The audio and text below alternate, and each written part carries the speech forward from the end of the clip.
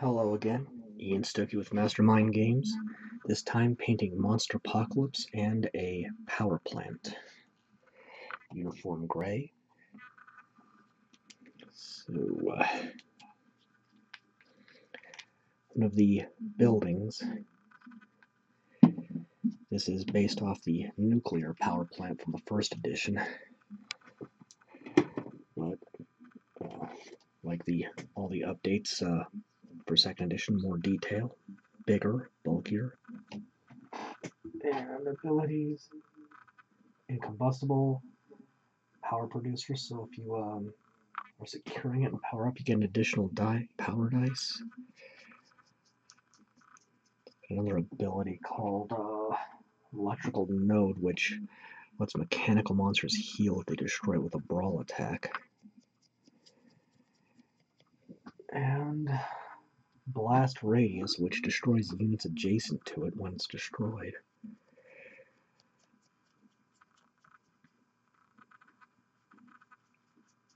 So, and it's doing that weird thing again, where it seems to repel the paint, even though it's primed fully. I don't know what's going on. Oh well. Now there is a certain temptation to do a Simpsons reference on this, but we'll see if I can restrain myself. Now, I'm trying to buy buildings in sets of 4, which is the maximum you can take of any given building, but we'll say it's not working out too well so far, just because of availability issues. So I'm just going to go over almost the whole thing in this, and then pick out other colors later.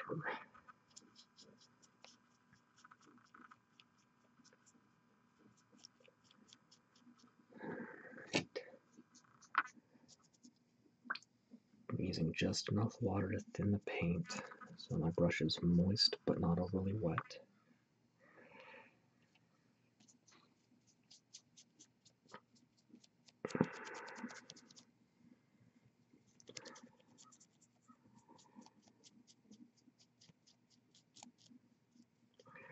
And I don't care if I get the windows in these openings or not, because they're going to be lit up by the end of the video.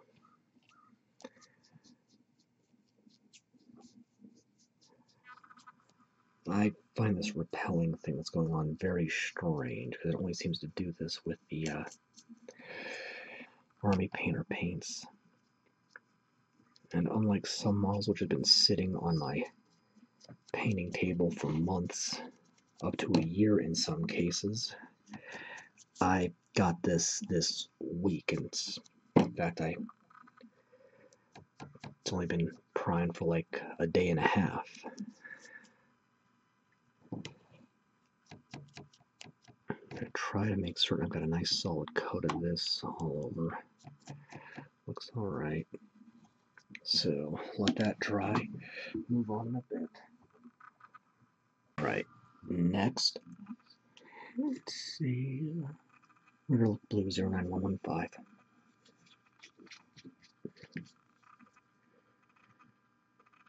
Well, I need a little bit. This is just going on the doors.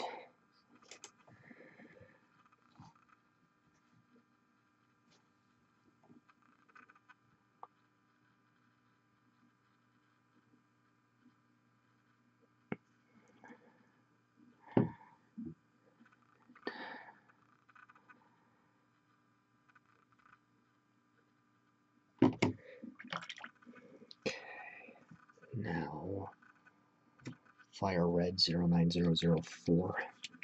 I want a little bit of color in here.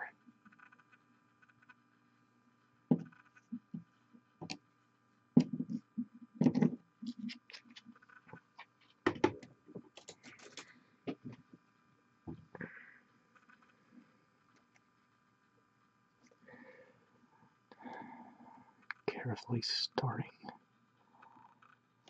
this here. I just want to get the sort of seam here.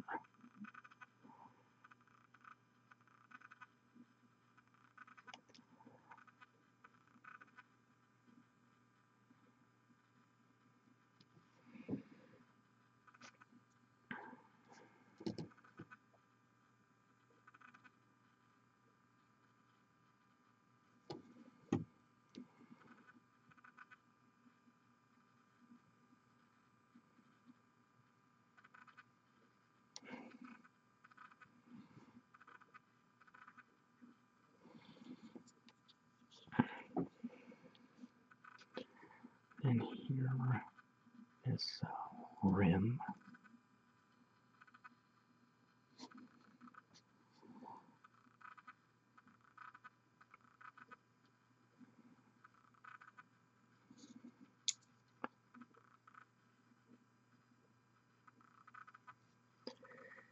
Keeping my brush moist but not overly wet.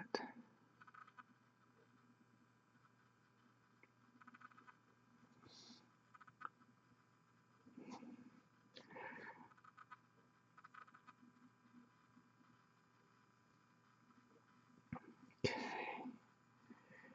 Then down here, this scaffolding below the cooling tower.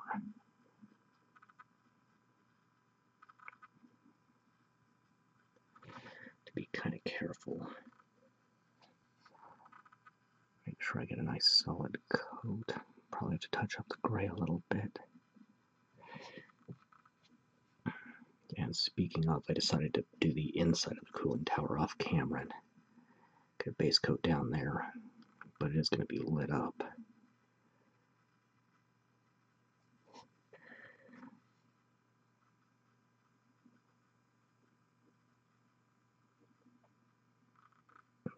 I'm probably going to have to do more than one coat. It's fine. I'm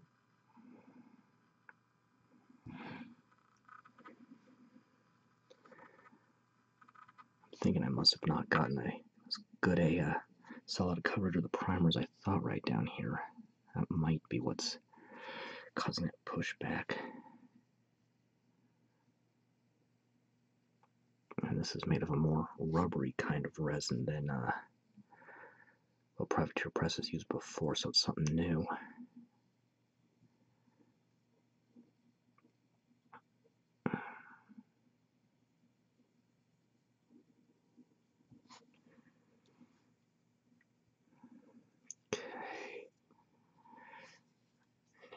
And I think I want to get this giant hexagon on top. Why not?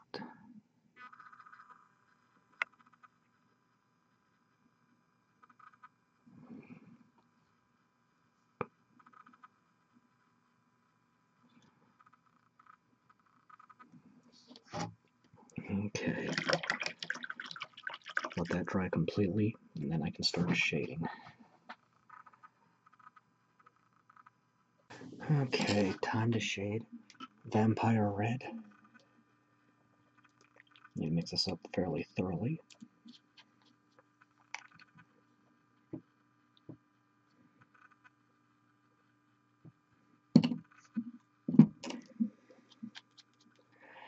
And 1 part paint to 1 part water, diluting it. 1 part water to 1 part paint, oh boy, diluting it into a wash.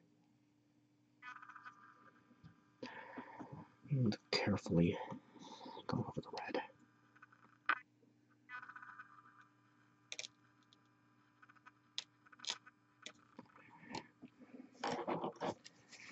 And that right there is why I keep the paper towel handy to blot this out. As well as for dry brushing, which I'll be doing later.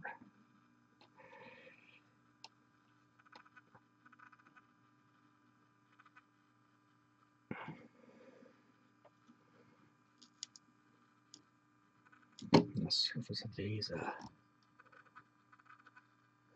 this is very flat. It doesn't have a whole lot of contours, but the sort of scaffolding down at the base of the cooling tower, it does. Kind of talking awkwardly today. I suppose maybe I'm going through gaming withdrawal since all events at my friendly local gaming store has been canceled due to the coronavirus, at least through the end of the month. I'm doing this, but I do miss gaming.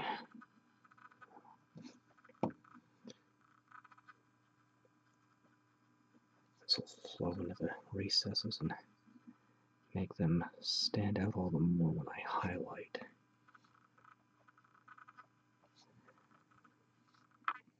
I can only shade one color at a time because of how the simplified scheme and how many colors are adjacent to each other, I'm slaughtering the English language here. So,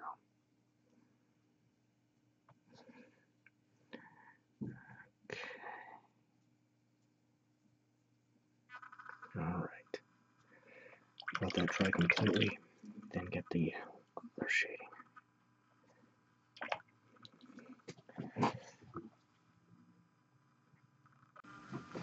Alright, next, Stormy Gray 09088. This will be a little tricky.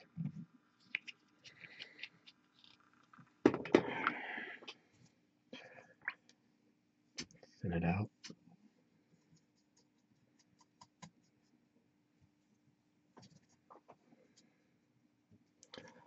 Suppose I'll start right in here.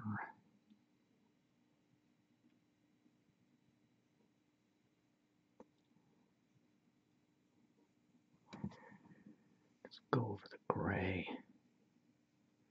And ensure it ends up in the channels in between the concrete slabs.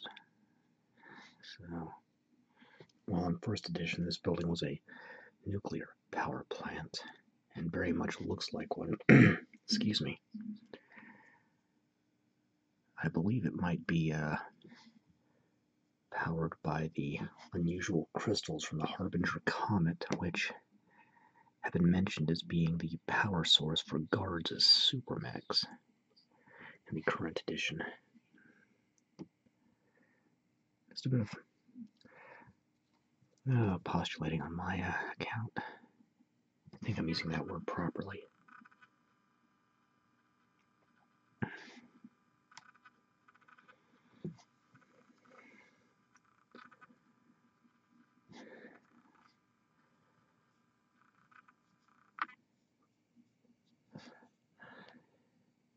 So now I'm gripping by the scaffolding at the base of the cooling tower. And I don't care if it gets in these slots here because those are going to be lit up, which will be the next step I do once all this is dried up.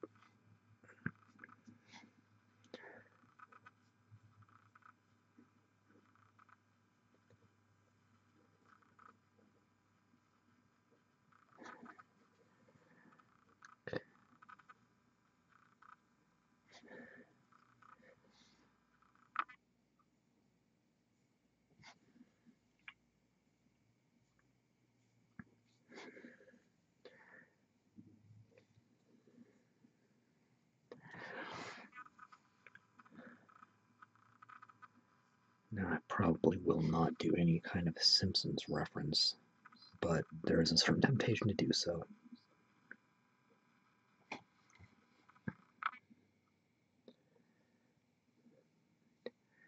I'm being real careful on the door frame. I want to get the frame, but not the glass, the windows. Okay, I think that's got it well enough anyway.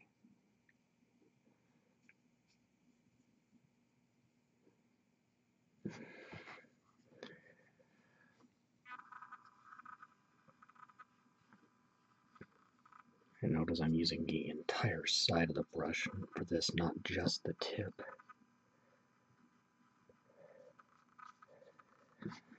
Especially to get these wider areas.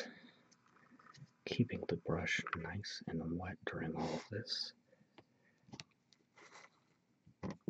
And there's no way of doing this that won't be at least a little awkward, so that's all there is to it.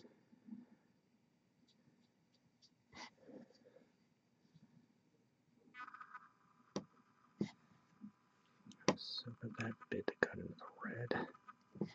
Sometimes you can absorb a spillover with your brush, sometimes not. And I decided off camera to get the inside of the cooling tower. So instead of doing the entire interior lit up, I'll do a more gradiated effect. I think that's the word I'm looking for. Honestly, the day job I work has made my vocabulary worse over time. Working with people who can't really speak English despite considering it their native language and exclusive language. In fact, I've got coworkers who speak English as a second language who try harder because, well, they just try harder. Alright. That's pretty good. Let that dry, then I can prep the lighting effects.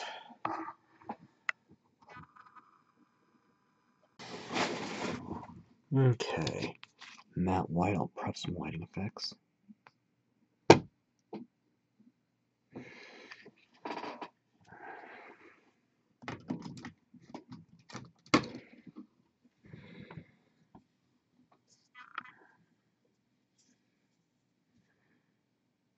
Start by just putting a little shine in the doors here.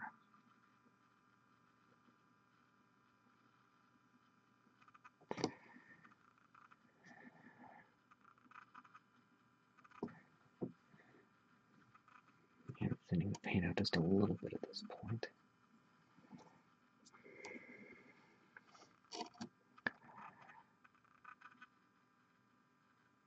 Thin it out a little more.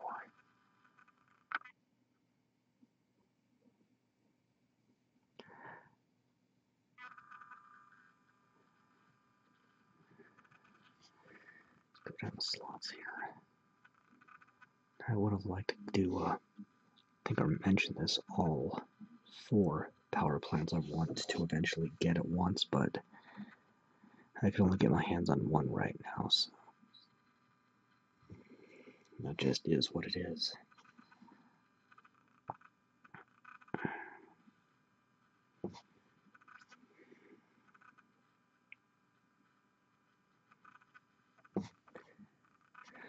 And it looks like new buildings are imminent. There's pre-orders up on some sites.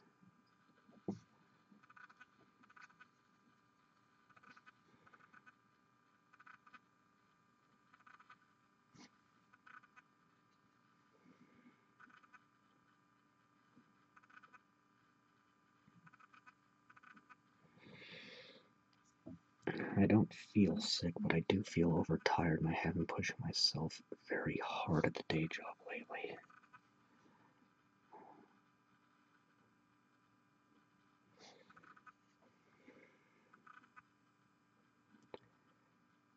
Which has another set of problems. Those problems being it's a retail, critical retail because it sells food and medicine. And many of the people there, both on and off the staff, both coworkers, customers, and vendors, have the hygiene standards of a sewer rat.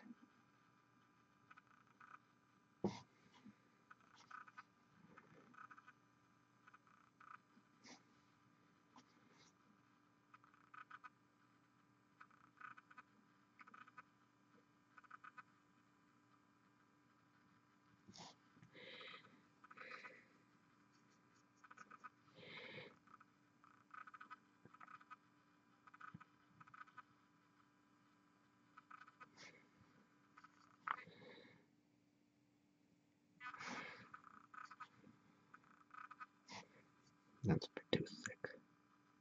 Better.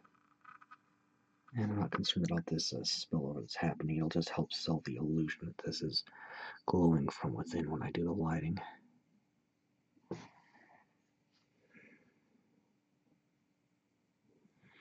Now the inside of the tower.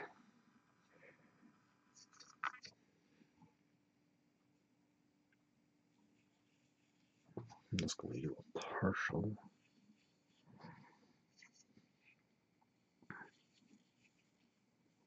I'm going to try to thin it out as I go up. And that should do. Now, once that dries completely, I can do the lighting. Okay, lighting. Ashen blue 09057. Thinning it with 2 parts water to 1 part paint. Actually, not Ashen Blue yet. First, Cyan Blue 09117. Just plugged up.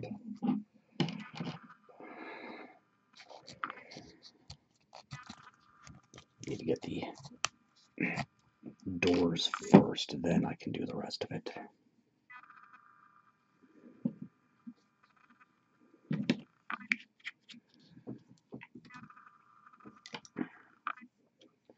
Two to 3 parts water to 1 part paint. Just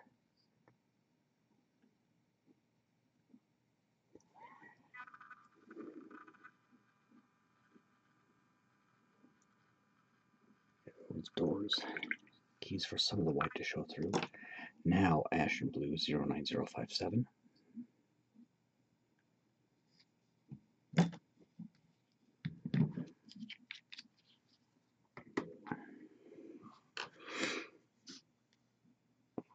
Two to 3 parts water to 1 part paint.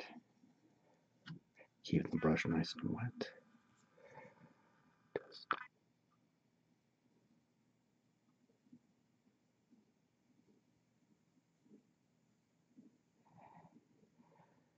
fill in the slots inside of the building.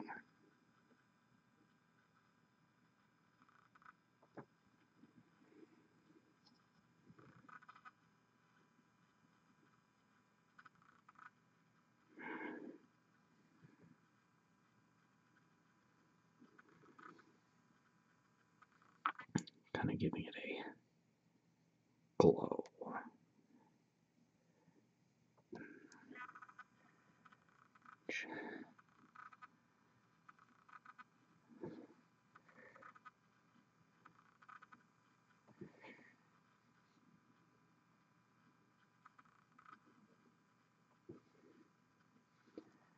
Now,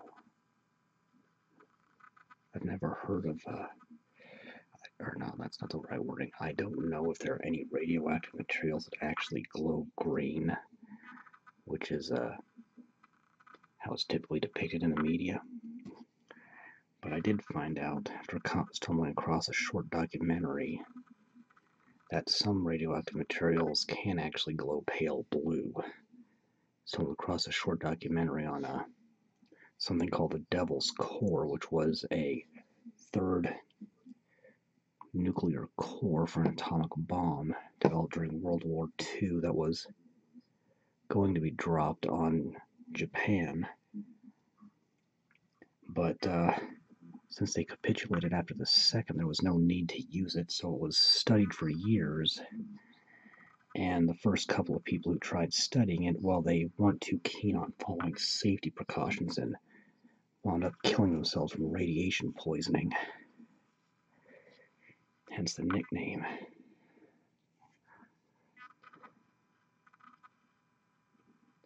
Go over all this here. Now, eventually, it was rendered down and made into fuel rods, I think, eventually. But just something I stumbled across. I can't remember where on YouTube I found it. So that's got the lighting effects going. So once that completely dries, I can highlight and wrap up. Okay, next step is to highlight. Phoenix Red. Do I want to do this? Yeah. Phoenix Red 09005.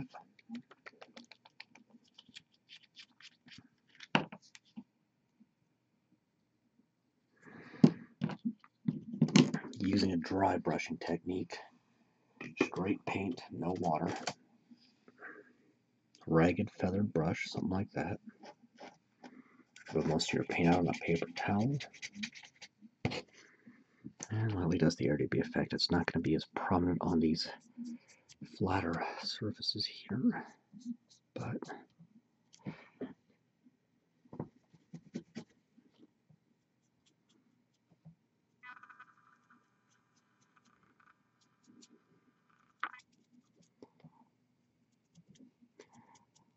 against the corners of this giant nut or whatever it's supposed to be, it'll be much more prominent, as well as along the struts here.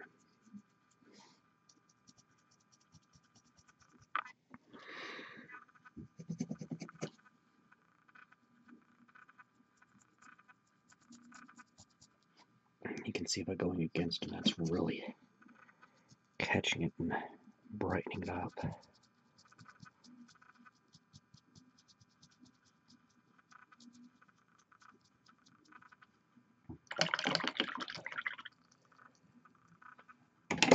And Misty Gray 09090.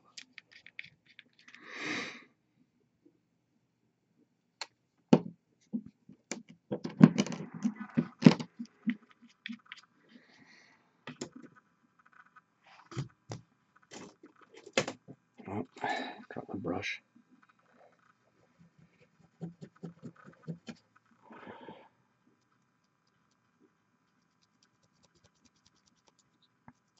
Can do one area at a time.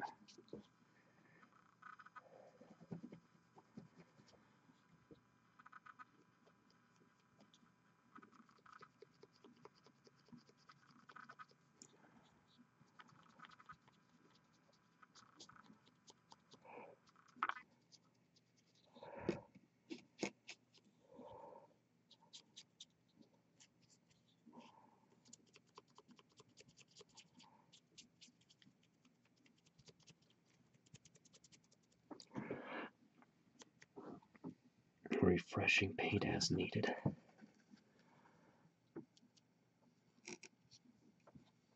A bit too much there.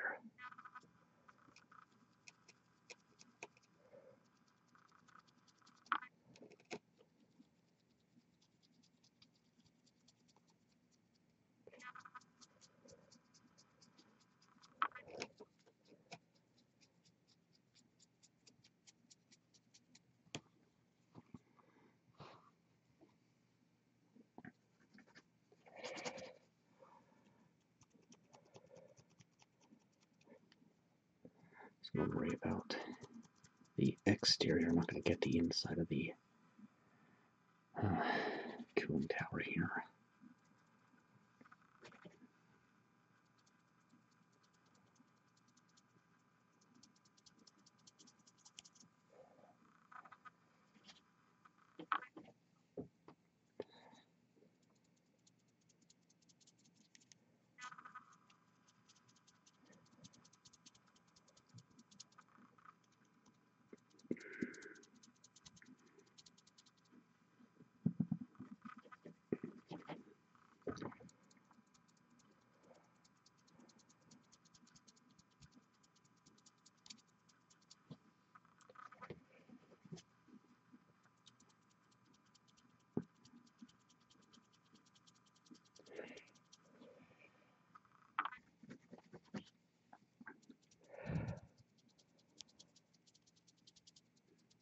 Okay, that's got the painting. I need to let that dry a little bit, but there's one more step to do once it does.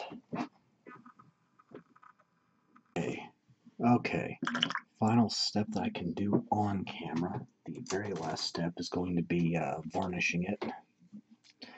So I'll get the base out of its protective little sleeve there. Like to keep them in these till the very last minute. And taking a thick cyanoacrylate super glue.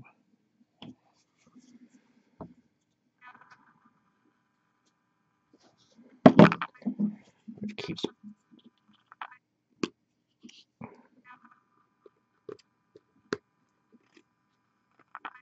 getting closed over on me, but that's alright, it's fine.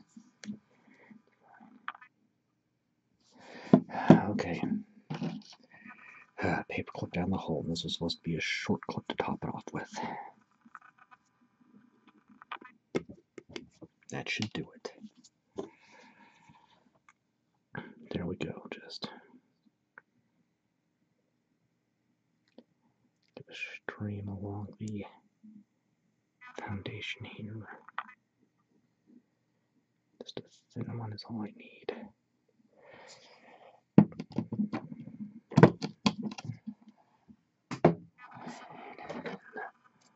Just gonna carefully center this the way I want. Just hold that down. You have got to be careful with this glue. It will glue your hands shut. No maybe, definitely will glue your hands shut if you're not careful with it. Give it at least 20 seconds to cure. So, then it's, it's sitting there pretty good. I got it very close to the edge here, but that's okay. It's still on the confines of the base. Maybe I can, a little bit? Not really, so it's good. It's good. That'll be fine. So, power plant from Monsterpocalypse. Got 3 more building videos and a monster and some units coming up. So until next time, I am Ian Stuckey with Mastermind Games, signing out.